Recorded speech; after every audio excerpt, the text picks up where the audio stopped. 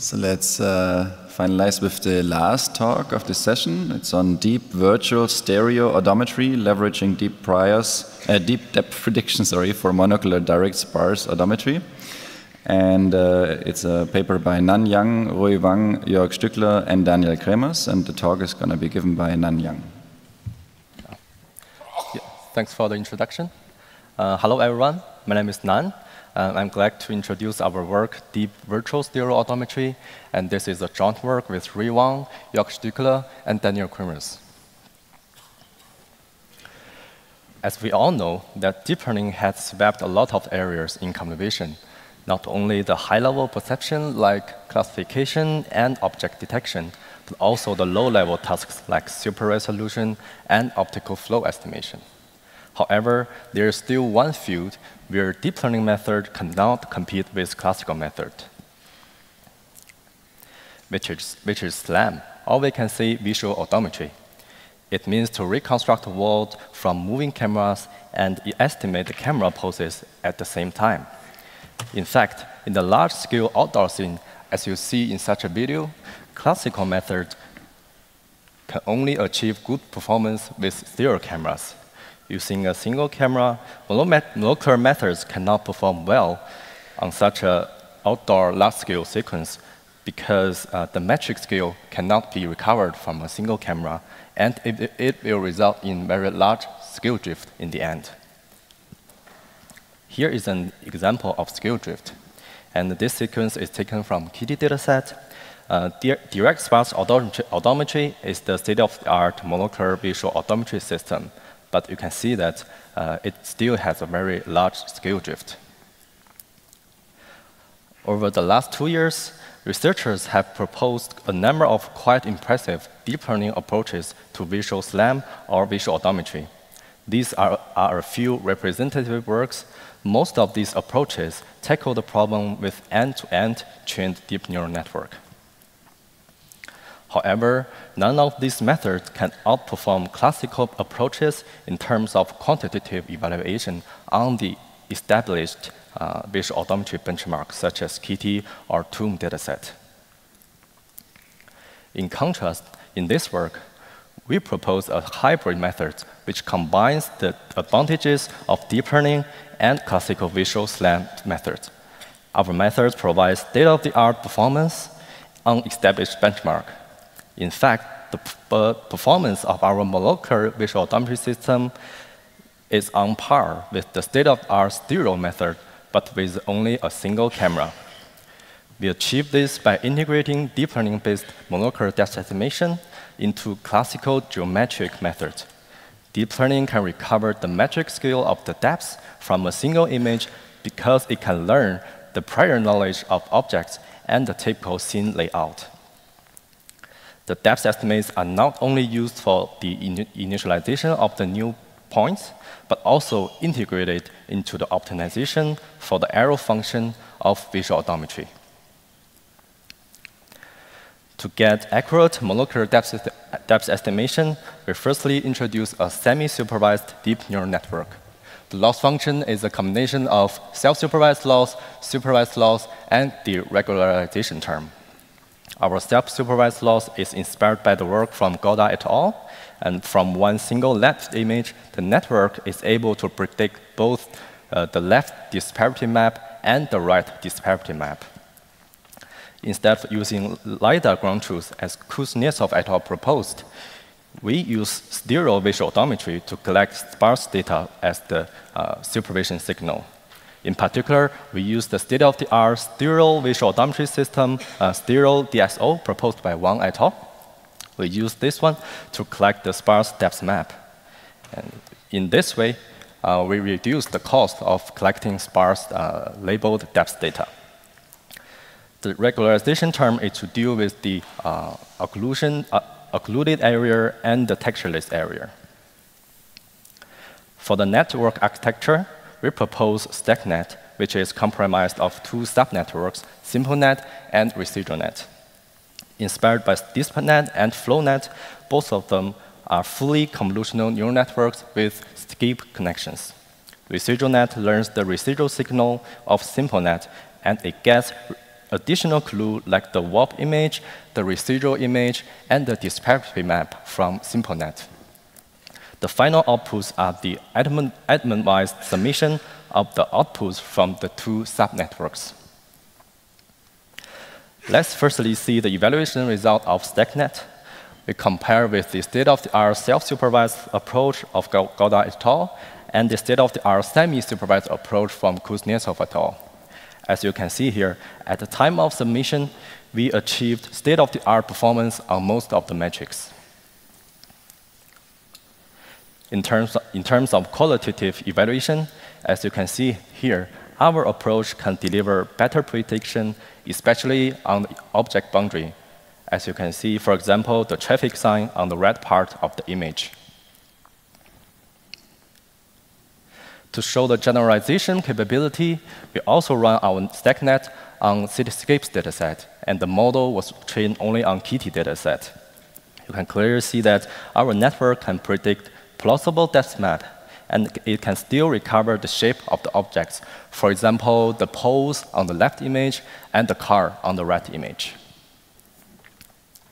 Okay, now we have a deep neural network, StackNet, which produces two disparity maps of a stereo camera, but only from a single image. Then we want to use this to mimic a stereo setup in a monocular visual odometry system. How can we do this? The depth of the selected points on each new keyframe is firstly initialized using the left disparity map. Now we want to construct a stereo photometric arrow, but from this only from this single image. So we take the baseline from the training set of StackNet, and we project these selected points onto a virtual right coordinate. And now, if we want to construct a stereo photometric arrow, we need to get the intensity of this virtual red image. Here comes the red disparity map. So we back warp this virtual right coordinate to the original left image. So now we have a photometric arrow between these two terms. We call it virtual stereo term. And together with the other temporal photometric arrow term, we have the total photometric arrow. And we use Gauss-Newton method to optimize the arrow function and to get the refined sparse depth estimation and the poses of the keyframes. So this is another sequence from Kitty dataset. Actually, you can see that monocular DSO can actually deliver locally good 3D reconstruction. But the problem is that after long-term running, the skew drift is very large. After using the initialization from the left disparity map, you can see that the skew drift is eliminated very much, but still the accuracy is not very high. Now, after we adding this virtual stereo term, you can see that the accuracy is improved very much. Actually, there's no visual difference between the estimated trajectory from DVSO and the ground truth. We also evaluate DVSO on the training set of Kitty with other state-of-the-art stereo methods.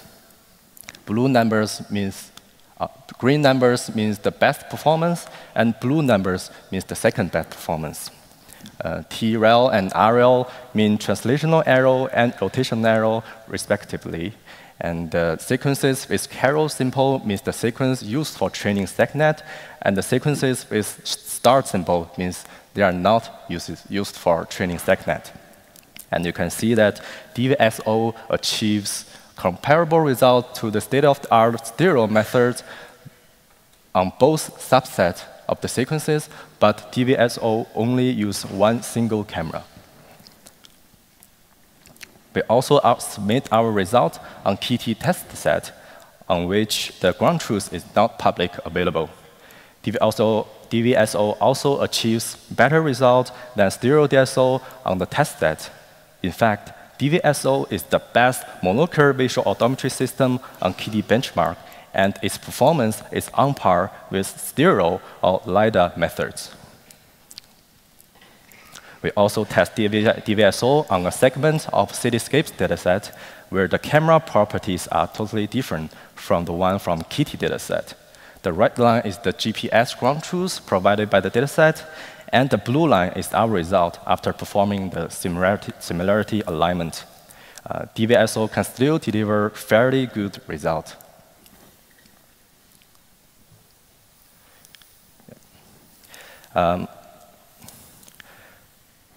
Recently, I also recorded a sequence around Gashdag where you are sitting in, and this is the street view. You can see that although the result is not as good as in the KT dataset, it still delivers reasonable depth estimation.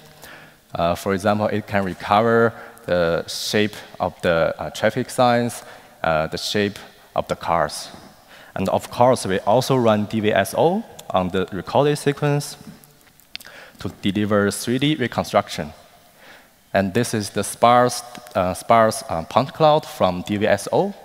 I hope you can tell that this is just the building you are sitting in now.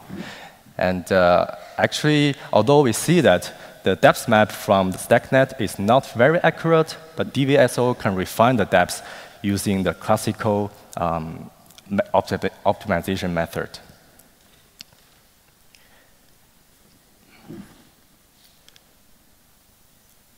Yeah, this is the reconstruction you can see here. Yeah, to conclude, we firstly propose StackNet, a semi-supervised monocular depth estimation, but we do not use LiDAR ground truth, and it achieves state-of-the-art performance in KT dataset. We also propose DVSO, a monocular visual odometry system which leverages the depth estimation from StackNet and achieves performance on par with state-of-the-art stereo method, but we only use a single camera. We think our approach is a promising direction to enable monocular autonomous navigation in GPS-denied environments.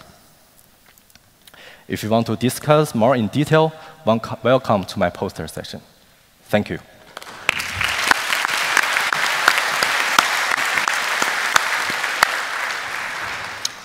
Thank you very much. This is exciting. There's a question up here. Yeah. Hey, over there, on your right. Very good talk, and really good results. Very impressive. Godard. One difference with Godard might be that Godard can train also with just monocular sequences, not just test on monocular sequences, but train. Can your method also train on monocular sequences and be semi-supervised in the sense of you have part of the data set that's stereo and part is only monocular? So I don't know which paper you refer to from Godard et al., but for last year's VPR, I think Godard et al. Proposed the self-supervised approach.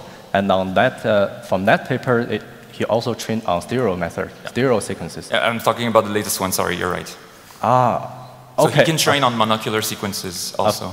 For now, no. We use the self-supervised loss, and but I think it can be easily extended to monocular case because we can also estimate, or we can also use the pulses from stereo DSO or from other stereo methods as somehow a ground truth, or use some robust kernel to train the monocular sequence.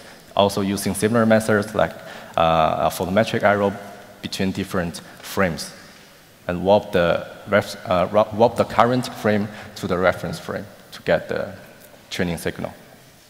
Okay, thank you. Yeah. Nice. Here. Sorry, I didn't. Oh, here. Hi. Very nice work. Thanks. One question I have, why don't you use the motion parallax from the successive frames to improve your depth maps? You mean for the network? During test time, yeah. So you estimate the depth. So why don't you use the motion parallax? Yes, this is a very good question. I think this can be extended work from us. And actually, I think this method can also be extended to online training, let's say, scheme, because we can also get the post estimation during running DVSO, and we can use this post and also the depth estimate from DVSO to, in turn, to refine the StackNet deep neural network. Yeah. Thank you. Is there one more question? Then let's thanks the speaker again.